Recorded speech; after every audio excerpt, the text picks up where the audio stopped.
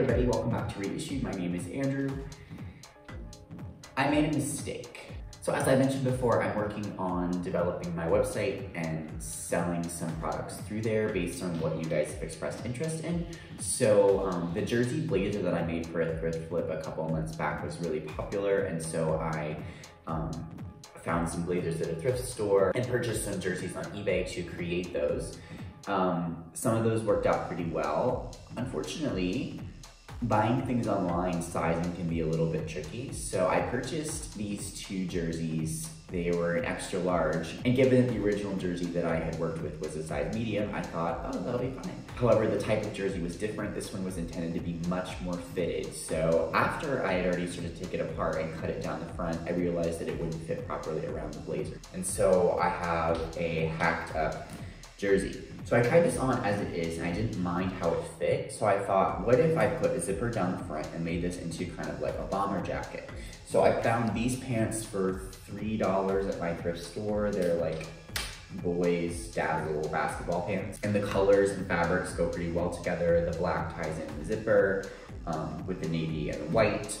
So I'm gonna cut a bit of this and make a sleeve to elongate the sleeve here. I already removed a little band around here that was gathering this in to make it flat, so I should be able to just attach the rest of the sleeve here. And then I had this in my stock already. I had purchased a sweater a while back to get some ribbing, so this is just a plain black ribbed fabric that I'm gonna put around the bottom and around the cuff to sort of secure everything off and really give it that bomber kind of feel. So hopefully this project should be pretty straightforward. I said that before and regretted it, but let's get going. This is the part of the video where I ask you to subscribe. I often forget that part, but I didn't forget today, so go hit the subscribe button. Boom. Okay, so the first thing that I'm gonna focus on here is cutting the additional sleeve that's gonna make this into a long sleeve out of the pants. I have a second jersey here that's exactly the same size and style, just in a different color, that I'm gonna be cutting up as well to make a second jacket. But I'm planning to use the same pants for both jackets. So you can see here, I think I should be able to get 2 sleeves out of each pant leg here. However, there is a little zipper detail here at the bottom. I could put that in the jacket, but I think for a bomber style, it would be weird to have a zipper sleeve. So I'm actually gonna try to cut just above that and have this distance be one sleeve. And then I'm gonna open up the waistband here and see if I can't get the full amount of fabric. I think I might need that. And cut the second sleeve up here. So I'll get sleeves for both jackets out of this one pair of pants.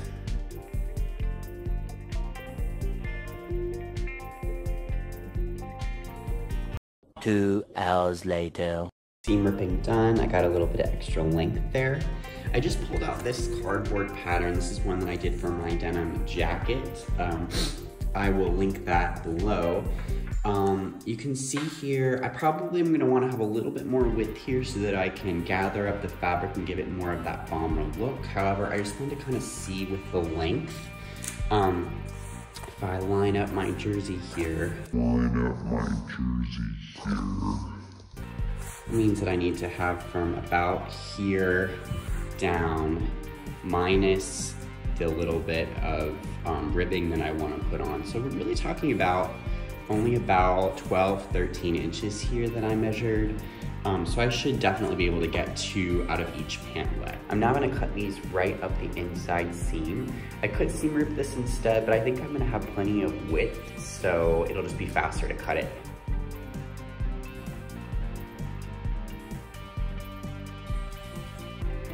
So now that everything is laying flat, my plan here is to cut right along the bottom, just above where the zippers start, just to block that out of the way. I'm gonna leave those pieces separate for something else.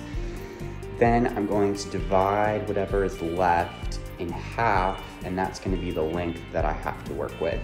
And then I'll combine using the shape of the pattern and the size of my existing sleeve there on the jersey to decide on the width of the sleeve and the general shape. I started by laying the pants out flat and cutting off the part with the zipper that I won't be using. Here, I'm using a calendar as a straight edge. Desperate times. I could have cut through both sides at once, but I opted to cut one at a time instead for more control.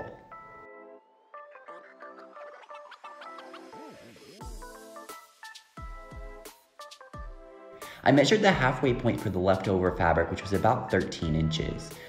I was committed to making 2 jackets with this one pair of pants. I cut along this line as well to see what I was working with, and then used this as a template on the other side.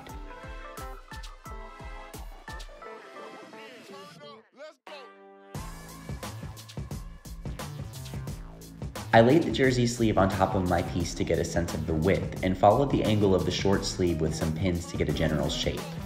I found when I folded it over that this happened to line up perfectly with the existing angle on the pant leg. Awesome. At this point, I turned the mock-up sleeve right side out and pinned it to the sleeve of my jersey to try it on. And it ended up being too short.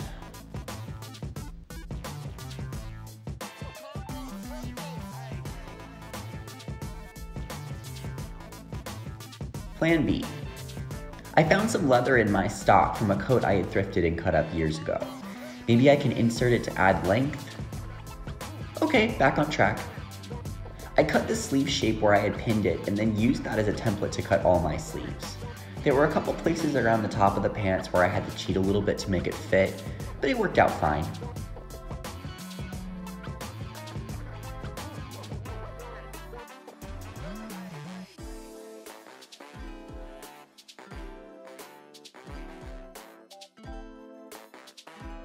I evened out my strips of black leather and cut another set in this white faux leather for the blue jacket. The last thing to cut was the ribbing for the bottom of the jacket and the sleeves. I cut a 6-inch strip off the bottom and the sleeves of the sweaters to get the perfect tube strips.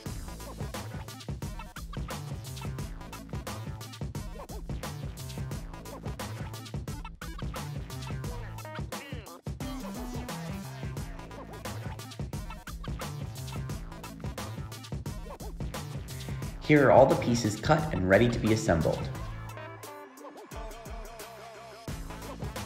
I started assembly by sewing the lower sleeve to the leather strip right sides together. I used these office clips I had on hand to hold the pieces together since leather doesn't pin very well. It was helpful to use the edge of the leather where it had already been sewn and folded. I always try to do this when I use thrifted leather or denim. I open out the seam and top stitch right along the old seam line to hide the holes from the old seam.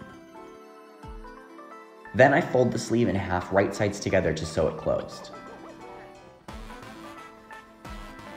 Here, I'm struggling to hold the camera with one hand while I attempt to turn the sleeve right side out. Great content.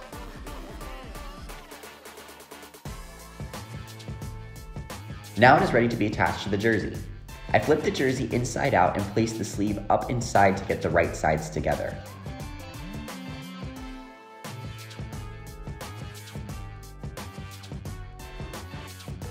I really love using these clips instead of pins since I could easily move them around and adjust them as I sewed. I'll definitely continue to use these as much as possible and might even invest in some actual sewing clips.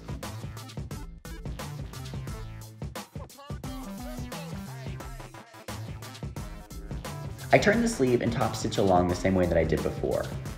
I used an edging foot this time to create a perfect line close to the edge.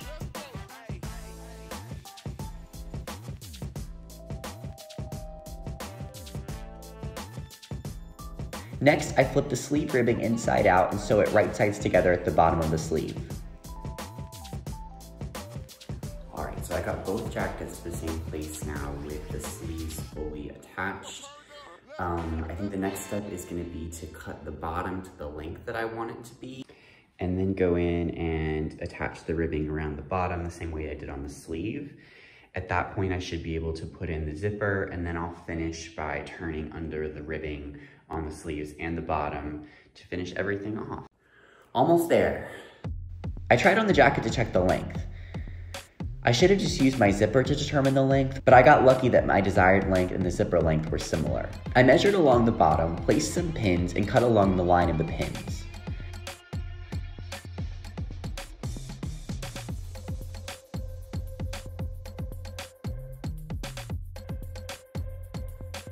Now I can sew the ribbing to the bottom of the jersey right sides together. I found the ribbing so frustrating to sew since it stretched and moved around so much, as did the jersey mesh. These two were like a match made in hell.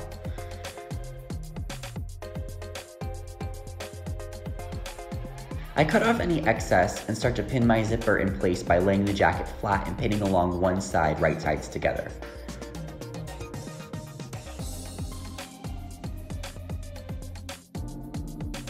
I sew along that one side, then flip the jacket inside out to allow me to pin the other side, right sides together as well. I check frequently to be sure that the zipper is even at the top, as well as at the point where the jersey meets the ribbing. It will be super obvious if these 2 points don't line up, so it's best to check to make sure they're working well. I sew the second side, try it on to make sure it looks even and works properly, then top stitch very close to the edge along the front. For this jacket, I used white thread for the top and black thread along the bottom ribbing to blend in as much as possible. I also be sure to tuck away the end of the zipper around the top of the jersey to hide away the edge. I actually went back and hand sewed this a bit after to secure it more.